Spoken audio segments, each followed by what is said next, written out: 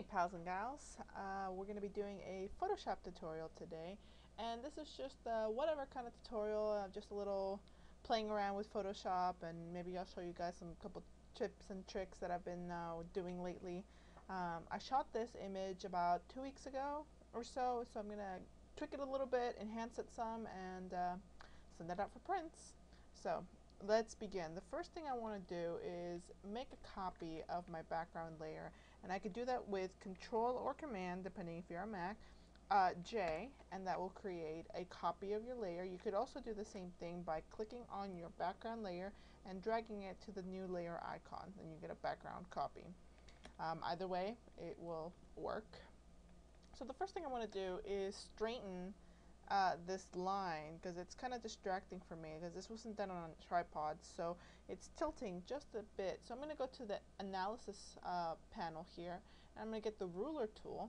I'm going to click from this point to this point over here to get a straight line, even though this is not a particularly straight line here. So I'm going to click on this point and drag it onto the other point and let go, and then I'm going to hit the button up top where it says straighten, and it's going to do all the work for me.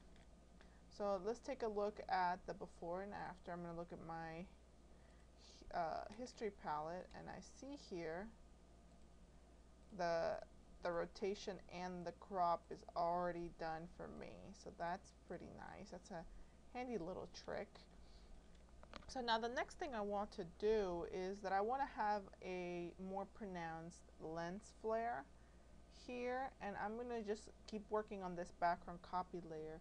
I'm going to go into my filter, and then I think I'm going to do, let's see, a render, and then lighting effects or lens flare, because I already said I wanted to do that. So let that open. And then I'm going to just, take a look at some of my options here. Movie Prime. I kind of like Movie Prime.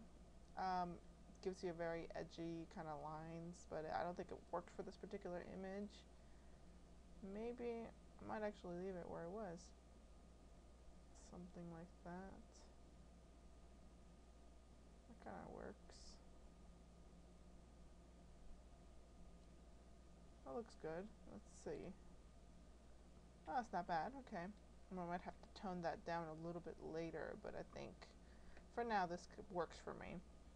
So now what I also want to do is maybe change the color of the light hitting the hair. So I'm gonna make a new layer, and let's make a gradient. I'm gonna double click on my little gradient area here.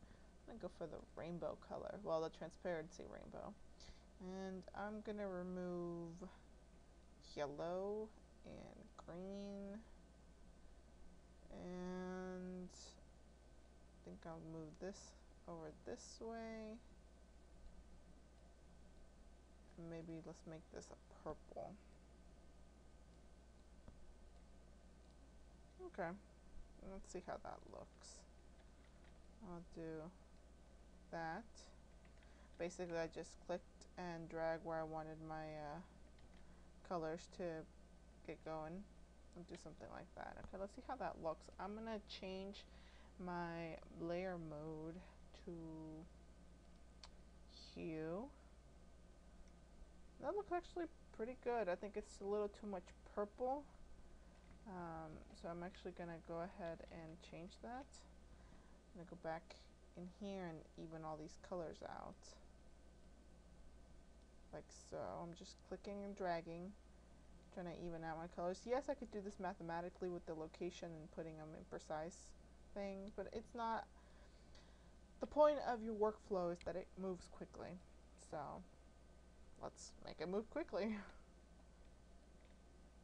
Okay, let's see how this looks now. Well, that's pretty interesting. I like that it's also color casting on the lens flare, which I might end up removing in the end. What do you think? I think it's equally dramatic for my personal taste. And actually, I'm going to tweak, I'm going to make this a little bit larger. I'm going to hit the Control T for transform, and I'm going to whiten my colors here. There we go, because I had a little crop in color. That looks good. I'm going to hit a little check. That's fine. I still can't decide if I would like it, you know, dramatic like so or not, so we'll see that later.